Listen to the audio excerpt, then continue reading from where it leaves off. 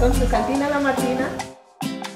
My name is Olga Renteria from Latinos Radio. I'm Tina. I'm the manager here at Cantina La Martina. So we're going to have a little bit of a contest.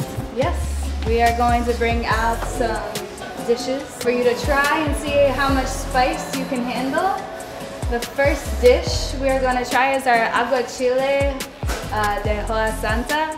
Hoja Santa is a very traditional herb in Mexico. It's a pepper leaf. So aguachile is a traditional way to make a dish with raw seafood that is actually cured in lime juice. And then it comes with lots of peppers. You're the first bite. First bite? Yeah. I eat it with the chips. So what's in here besides? So that's raw shrimp cured with lime juice. Yes. Alright, so this isn't even spicy yet though. Yeah. Just flavorful. Good? I think we're going flavorful. I love Yeah. the lime juice adds it. Yeah.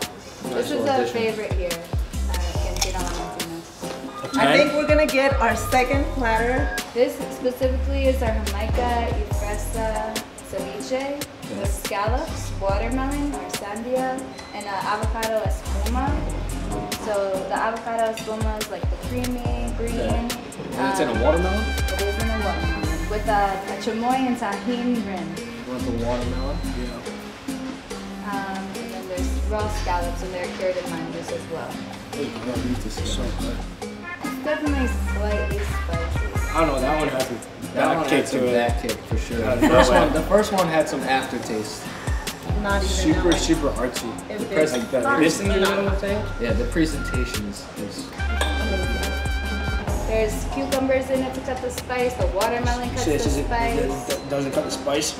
Do you celebrate at all Cinco de Mayo? Yeah, there's always a Cinco de Mayo. There's party. always a What? Cinco de Mayo Yeah. at any party. Why do you celebrate Cinco de Mayo? So Cinco de Mayo is not what everybody thinks it is. It's actually a celebration from a battle from the French army who tried to invade Mexico through Veracruz in Puebla. But the Puebla people battled together and they defeated the French army in one day on Cinco de Mayo. So how is this going, guys? I That's good. I'm That's winning good. so far.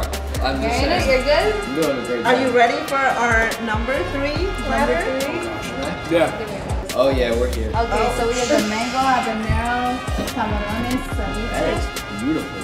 Very artsy. Like this, like you can take a picture of it, you know? Yeah. It takes pride. If I'm an Instagram, if I'm posting on my Instagram, I would say You gotta dink it and sink it? 5 or 6 with the habanero. Thinking and sinking think it. What? it, think it. Ooh, Don't touch my maybe food. Don't do- That's Maybe a disgusting. 7. Yeah. I think Knock at the me out top my is life. where maybe most of the spices. Up here.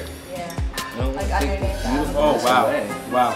So that might be where the spice is at. I don't want to take the beautiful presentation away. I need the spice. I thought it was like an artsy thing, you know, like no spice. Yeah, no, it's definitely, it's got a nice little kick to it for sure. Presentation, impeccable. And then comes with chapulines, which are grasshoppers. Ah, yeah, no, that's a no-go. I'm glad you didn't give us that one. I feel like you can't like taste it. Like, you wouldn't Yeah, think you that. wouldn't know unless you looked at it. You're telling me if I put a grasshopper in front of you, you just eat it straight. It was cooked.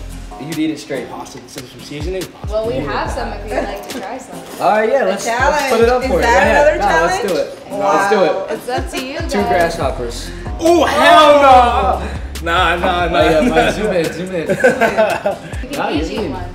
Salud. Wasn't that You're bad? supposed to chew it.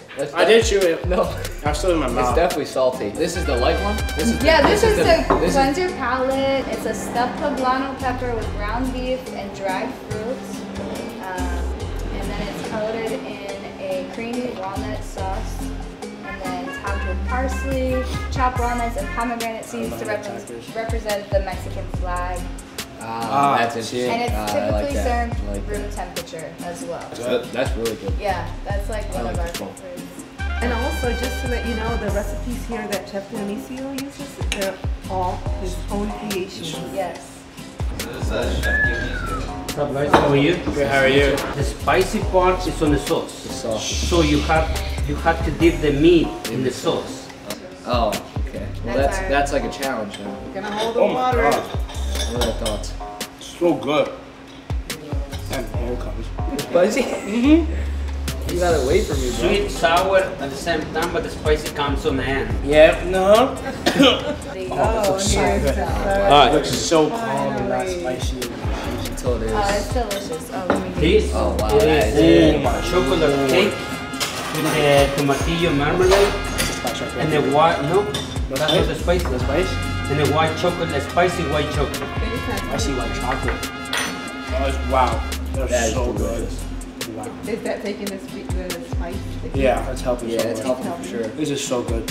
Who do you think won? I think it was a tie, man. They're both- Valiant effort. They're both winners